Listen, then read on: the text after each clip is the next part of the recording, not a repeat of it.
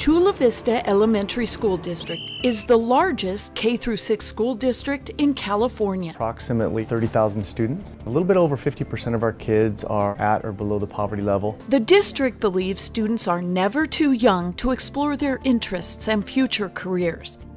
So inside the bustling Chula Vista Public Library, down this colorful hallway, you'll find sixth graders engaged in design engineering. We were able to partner with Qualcomm, the Chula Vista Public Library, the city of Chula Vista, and create the Innovation Station 3 years ago. From the Innovation Station and that city, school, and public partnership, something amazing happened. It was kind of like a snowball. It just started getting bigger and bigger and bigger. Now at the South Branch Public Library, welcome to the recently opened Energy Station, where sixth graders explore the clean, renewable energy sector. Working with our city's partner, San Diego Gas and Electric, and it kind of built from there. And the district is teaming with Sweetwater Authority and Otay Water District to open the hydro station later this year. So we have a family of 3 stations, and we don't see ourselves stopping. We see ourselves having a station for each economic sector in the next 3, 4, 5 years. At each station, sixth graders spend a day exploring a top sector in their community. But more importantly, they make discoveries about themselves, using Ryezic personality trends to help find their natural interests and what careers might be a good fit.